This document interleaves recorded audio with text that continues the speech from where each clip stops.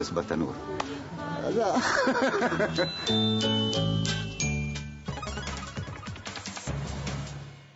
From Jerusalem, this is Lamia Lahoud for InfoLife Television, speaking to Mr. Saeb Erekat, the Palestinian chief negotiator in Jericho. Hi, Mr. Erekat.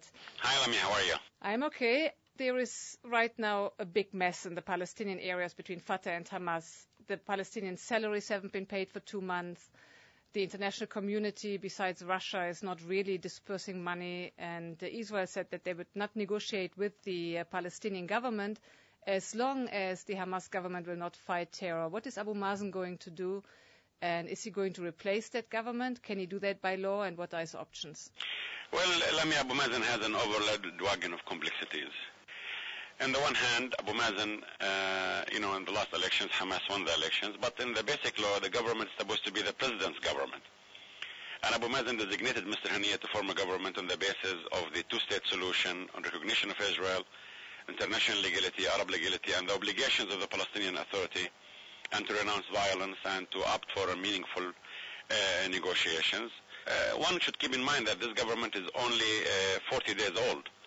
And Abu Mazen wants to give it the chance, hoping that it will change. And at the same time, when we're urging the government to change and we're exerting maximum effort in order for them to change and accept Abu Mazen's program, we call upon the international community, especially the Americans, the Europeans, the Japanese, and others, to continue helping the Palestinian people in their budgetary supports and infrastructures, because cutting this aid immediately and without giving the government the chance would really mean a human catastrophe on the one hand, and it will backfire. The second issue here is the Israeli government. We have a new Israeli government. Abu Mazen last Friday called Prime Minister Olmert, congratulated him, and offered him a partnership for peace and security. And they spoke about a meeting, and Mr. Olmert said that when he comes back, this will be determined. But we've seen, his advisors rush to deny that there is a meeting that will take place, and so on and so on and so on. I don't know why. If they want to go, if the Israeli government wants to go with the path of unilateralism and dictation and walls, it means that we will not have peace. What is needed now is for Mr. Olmert to accept Abu Mazen's offer. And there are some who may ask, how can Mr. Olmert negotiate with Abu Mazen when you have a Hamas government that doesn't recognize Israel? Okay, number one, Abu Mazen is trying to get the government to accept his program, but on the other hand, the jurisdiction for the political negotiations with Israel is the jurisdiction of the PLO.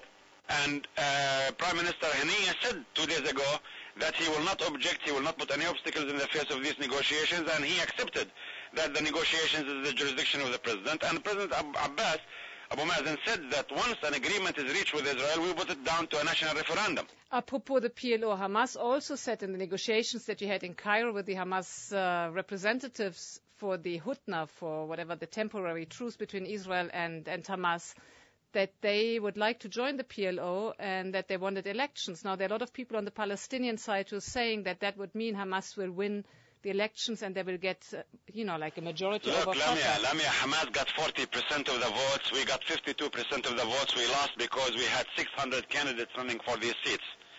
Okay, we welcome Hamas joining the PLO, but Hamas must accept first the PLO as a representative of the Palestinian people. And Hamas must accept the obligations of the PLO, especially in the agreement signed with Israel and the mutual recognition and so on.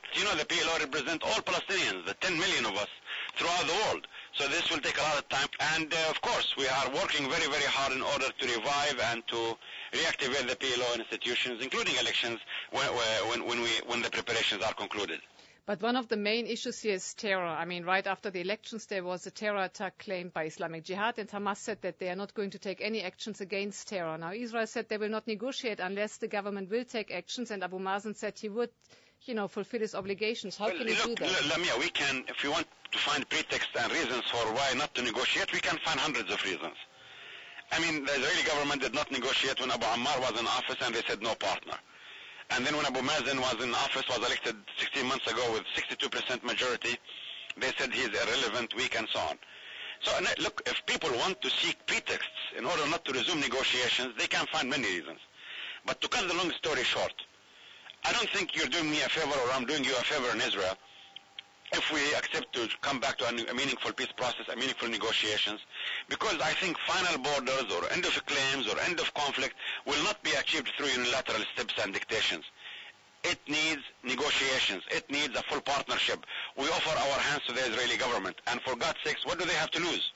What do they have to lose?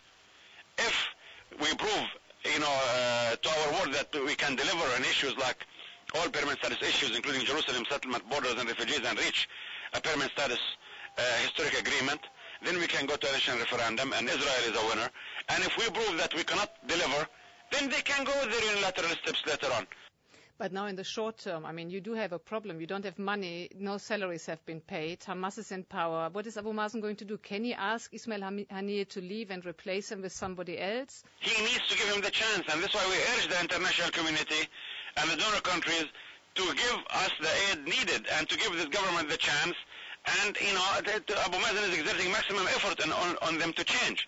Now let's see. Let's give them the chance, and let's see whether they're going to come forward or not. Now, what kind of pressure are you talking about to change? Is he asking them to take measures to... He's asking them to accept his program on the two-state solution, recognition of Israel, renouncing violence, and accept the Palestinian Authority's obligation. And what is he going to do if they don't? There are many, many options that we can deal with that we don't want to talk about now. Thank you very much. I appreciate it.